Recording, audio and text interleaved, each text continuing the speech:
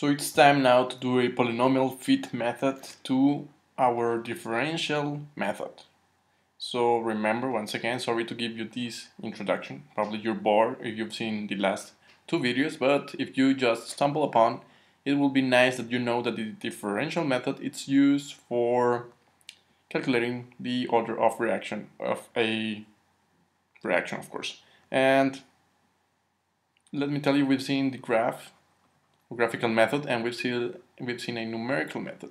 And I like this polynomial fit one because it actually makes sense. So what we're going to do is to fit a polynomial to the curve. So probably you've done this before with data. We have CA and we have time.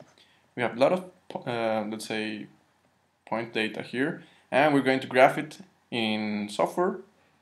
Probably Excel. It's normally done in Excel, even though you can do it by hand. It's a little bit longer and takes time, but you will be able to form a polynomial here, depending on how many points you want to model and how exact you want to model.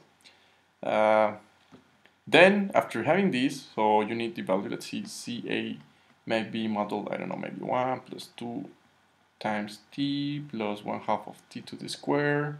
And you go on and on, whatever values you want to get. Now we differentiate that, so this is 0, and this is 2, and this is 1, let's say t, and this is 9t to the square. That's the differential of that. And once we got this, we're going to value or plot concentration of A versus that, because we need this in order to get the differential method going. So you want to work with that, the differential method, you need to fit and to get those data. So before you are asking what's a polynomial fit, probably you've done this on Excel. You got these, your y-axis, your x-axis, and then you got all these point values. You just put them here. And the thing here is very nice because it's a curve. Many times you will have experimental data as this, and while having a curve like this, not nice. And sorry, let me erase that. Yeah. As you can see, probably you have fit, let's say, only one variable or a straight line. Of course, this is not a straight line, so trying to fit a straight line will give you terrible results, and I do not recommend it if you see it's a curve. So probably going to the second power will be very nice. But you know, second power are generally curves like this. And this is more like the half of that, so probably you want to increase to the third power.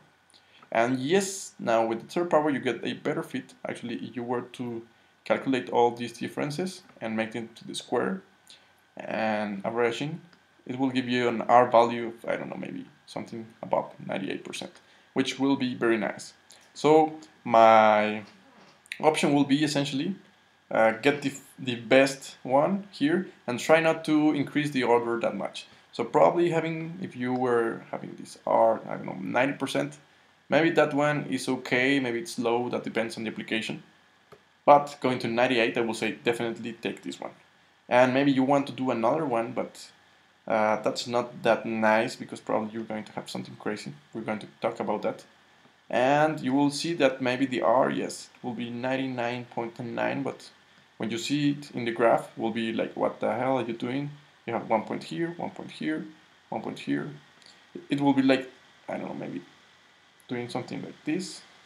And you say, yeah, perfect, you have this very nice, and this very nice, and this very nice, and this very nice, but you have a huge difference here, and here, and here, and here, and here, and here.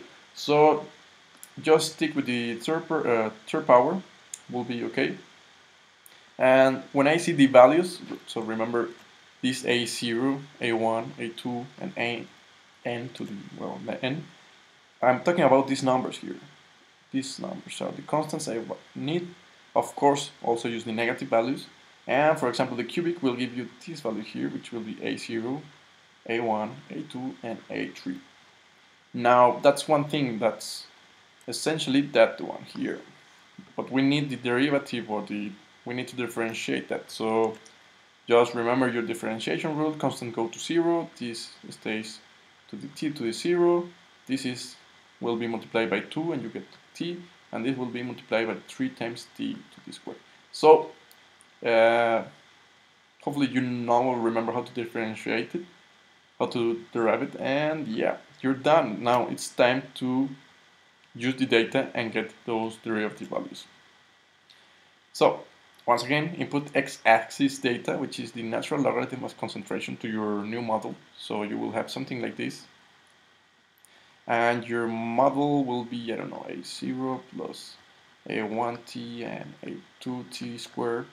And you need to, of course, you know a0 is, I don't know, a3, and a1 is minus 2, and a2 will be minus 0.5. So input this in t, natural logarithm, and you will find it here. So yeah, that's a x-axis value. And what else? Input y data, which is the derivative here. Then you final, okay, here. Oh, actually I'm jumping. This is what I explained you. You can do it either by hand or by software. Go directly to this, differentiate, and get the values of that derivative. Once again, probably if you've seen the last 3 videos, you know that we must finish with this table. The important of this polynomial fit is that it only gives you this part right here. So this part right here is not the differential method. This is the start of the differential method. So we use the polynomial fit method to get these values, and now we are able to continue with the differential method. So be sure to include as many points as possible. So yeah, here these guys. As I told you before, maybe you get a bad if you are adding or getting higher orders, you will get this. But also, if you were to use only straight line, you will lose, or you will not be able to capture all data. But not because of that you're going to give a super high value of, I don't know, maybe 5 or 6. I think that's too much. So something around 3, 4, even 2 might be okay. And yeah, as I told you before, you got the polynomial fit, perfect. Now let's continue with the differential method, which is essentially the slope. We got this and these values with the polynomial fit and this value here. So we can use these equations and get the slope. And remember that the slope is the order, alpha. So we got something like this. And not only that, we will be also able to calculate k. But go first for alpha because you will need it here.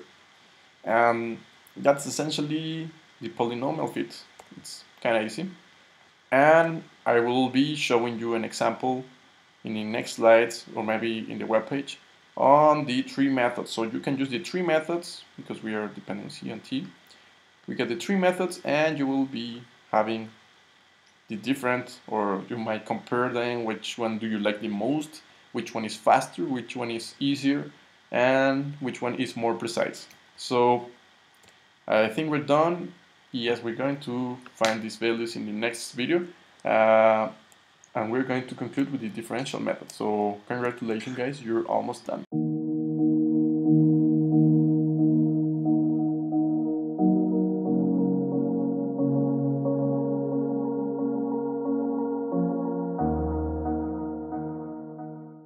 What's up guys, it's me, Chemical Engineering Guy. So if you like the video, why not push the like button? It really helps me to know if you're liking the videos, or if I should be changing something, or I should be adding something, taking out content, whatever. Also, sharing is caring. So if you got any kind of friends, teachers, colleagues, or whatever kind of person that might be interested in this type of content, why not share it?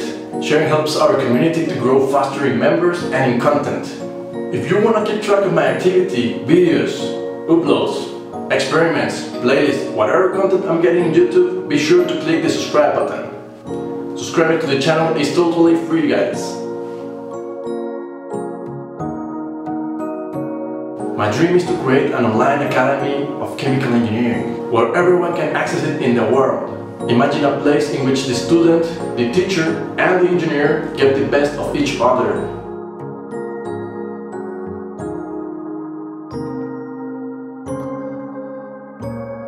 Thank you guys for the support and the love.